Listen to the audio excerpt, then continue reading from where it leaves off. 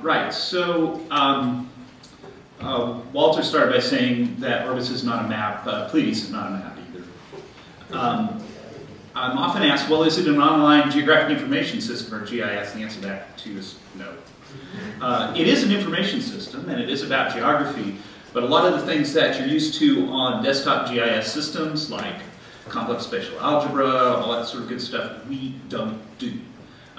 We are about a lot of other things though. What are we about? Well, in terms of our online presence, one of the main things we are is a website where scholars and students and enthusiasts from around the world can come together to get and use and create and share geographic information about the ancient world. And yes, do some mapping.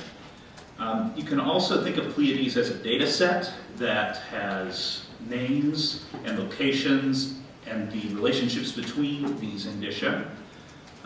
If you like gazetteers, you're welcome to think of Pleiades as a gazetteer, which matches names, locations, and descriptions of the same. You can think of Pleiades as a graph, which is concerned about connections between geographic and extra-geographic entities of interest. You can also think of Pleiades as a continuously published journal of micro-contributions in ancient geography, and one that combines both crowdsourcing and traditional editorial models. More about that when we talk about sustainability. And if you're running another system or a digital library or wanting to do geocoding, something, geoparsing of texts, you can think of Pleiades as a growing authority list for ancient geography. Not just names, but the identities of the places themselves. There's the footprints. Spatially, we're sneaking up on 35,000 places cataloged. These are places and spaces in the ancient world, primarily Greek and Roman, but edging into more Byzantine. We have a big data set coming for the ancient Near East, spreading out. So what does all this content look like to humans who have web browsers? Well, our basic component is a place. It's a conceptual construct that includes names, and descriptions, and locations on the Earth's surface that have some kind of coherence together. That's what makes a place. You can think of them as associations of names, locations, identity, and description in time. And our approach admits ranges of uncertainty, ranges of accuracy and precision in measurement, questions of textual transmission, certainty and association between name and place, and so on. But the key thing that holds all of Pleiades together, and I hope makes it useful to you, is the Uniform Resource Identifier, or URI. We assign a non-changing numeric identifier that makes sense on the web, that's useful on the web, to each of these bundles of names, locations, and identity, so that you have a handle on the web for referring to it. This is how we disambiguate between the 20 or 30 some Alexandrias that we know of from the ancient world. Name is not our organizing principle. And this is something that people who come to this from the standard use of gazetteers in classical scholarship or other places can get hung up on. Don't think that names organize Pleiades. Names are simply attributes of these places we are interested in. The thing that identifies them is the URI. We also have titles, or we can think of it as labels for the places, distinct from the individual historical names. We have a description that's primarily meant to help you disambiguate as a human what you're looking at. Which Alexandria is this? The one in Egypt or someone way off in the middle of Turkey somewhere? Interpretive categorization. Locations, rendered in a list and on a map when possible, so these are the actual either measurable or estimatable locations on the ground, as distinct from the cognitive idea of place that we're using to bundle them together with names. Connections with other places, citations of additional and supporting literature, sources, and other data sets. And we also, to some degree, talk about data we don't hold, and I'll come to that in a minute, but that's what that right-hand sidebar is partly about. Well, here's the model in abstract. It's that simple. You got locations, you got names, they go together, that's a place. Got more than one place. Let's build one up briefly. Let's suppose that in a relatively close area we have excavated a Mithraeum, a circus, and an amphitheater, we're confident saying that this is enough evidence to say we have an ancient settlement here. We can date them on archaeological criteria and so on. So that's enough, given the dating and the identity of them, to call it a place in the Pleiades view of the world. We're going to give it the Uniform Resource Identifier. That's the number that comes at the end of it. That's never going to change, even if we decide that the excavation team was drunk and that's not a Mithraeum. It's in fact a bomb shelter from the Second World War. Well, it turns out that we have a place name associated with the modern location where we found this stuff, Merida in Spain, so we can tack that name on as the present name, and ancient sources will tell us that this is Emerita Augusta.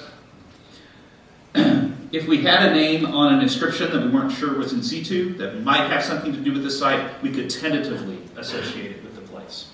We can attenuate our data in that way. And that's how we build up a place. We can also graph, Marco, relationships between places in this way. So there's our amphitheater, our circus, and our Mithraea. And they're all part of this star now, which represents our place, which is Emerita Augusta. It's binding them together along with the names. But we can also have connections between them. So the Lago di Proserpina, which is a reservoir that was created by the construction of a Roman dam, which fed ancient Emerita Augusta via what we call today the Aqueducto de los Milagros, which, if you've seen pictures of Merida or been there, you know this is the big elevated aqueduct bridge that comes into the city. But in fact, the aqueduct goes on up north from there to the reservoir, where the dam is still in place holding water, in fact. And Emerita Augusta can be thought of as being part of Hispania. So we have this graph of connections between places. Can you have this data? Yes, you can. It is all open. It's all governed under Creative Commons licensing. And the only question is, how do you get it? Well, we have several serialization formats, and since this is a crowd that's not afraid of tech, we've already seen Jason this morning, I'm going to show you some of them. You've seen in the graphics I've shown you the HTML. That's human consumed in the browser, but in fact we have several other formats here. I won't bother to show you the Atom plus GeoRSS. This is a web feed format. It's meant so that programmers can grab up the data and reuse it in a structured way online. But what I will show you is another format used for that purpose. Again, JSON. Yeah, it's just chucked me out of my dual monitor mode because PowerPoint doesn't play well with others. I apologize. I should have tested that.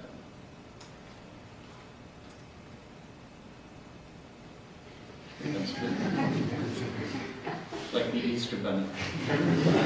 Right, so we'll take this nifty site in Africa as our example. And if you scroll down the page, you're a happy human user. One of the first things you might notice on some of our pages is that we have photos. We'll come back to those, but, well, no, we'll do them first. You can click through these and go to Flickr and find a whole list of photos from Duga, contributed not only by my colleagues at ISOB, but other people as well. And these are not being manually linked to Pleiades. Nobody is going in Pleiades and saying, I want to link to this Flickr photo, I want to link to that Flickr photo. What's happening is users on Flickr are tagging them with that Pleiades identifier I was telling you about. And then we use the existing Flickr API to grab that information out and tell you there's 74 photos of Duga in there. Flickr got so interested in this that they actually spent some amount of programmers' time to create links back. So when they see a Pleiades, what they call machine tag, they will go out, hit Pleiades, grab that Atom file I was telling you about, read off the title, and build a link like this depicts the ancient site, Duga Tokai.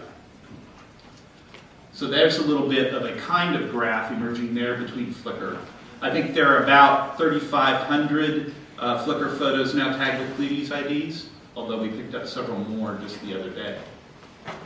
There's some other formats that you can get to directly down the page right in here. There's your atom. JSON, which we already saw before, that's its compressed format. Here it is, made pretty. Again, this is a format that's widely used in web application programming. It's structured in a way that makes it easy in a web application live to grab and manipulate and reuse the data. That's why we expose it, so if a third party wants to link up with Pleiades and do nifty stuff with our data, they can, without having to download it. We also have KML for Google Earth, which I won't bother to show to you, because you get essentially the same view in Google Earth that you do here, with where you can interrogate the accuracy with which these points have been placed. And for linked data purposes and semantic web purposes, we provide the resource description framework in a couple of different flavors. This is the turtle syntax for RDF,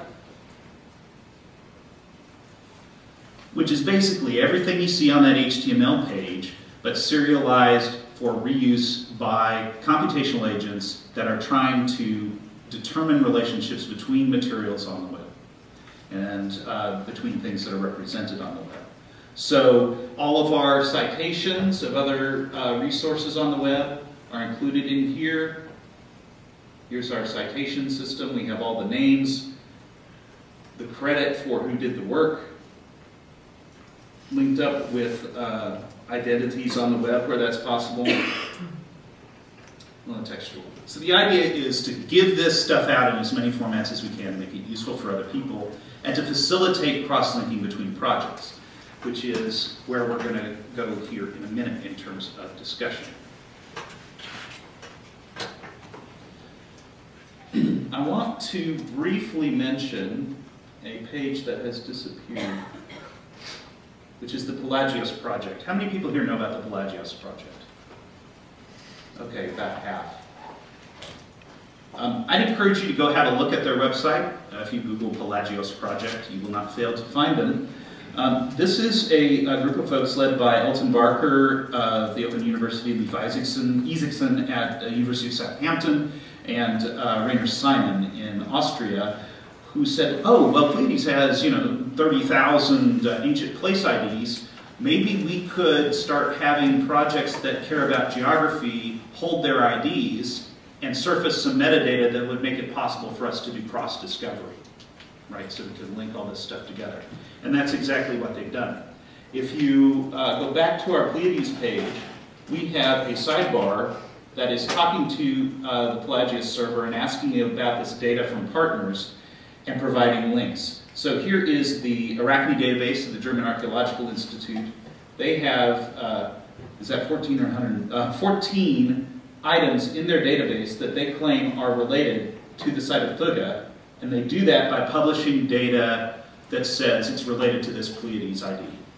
And they use that same linked data format I was showing you a minute ago. So here you are starting to get into the collection of the DAI with reference to this site.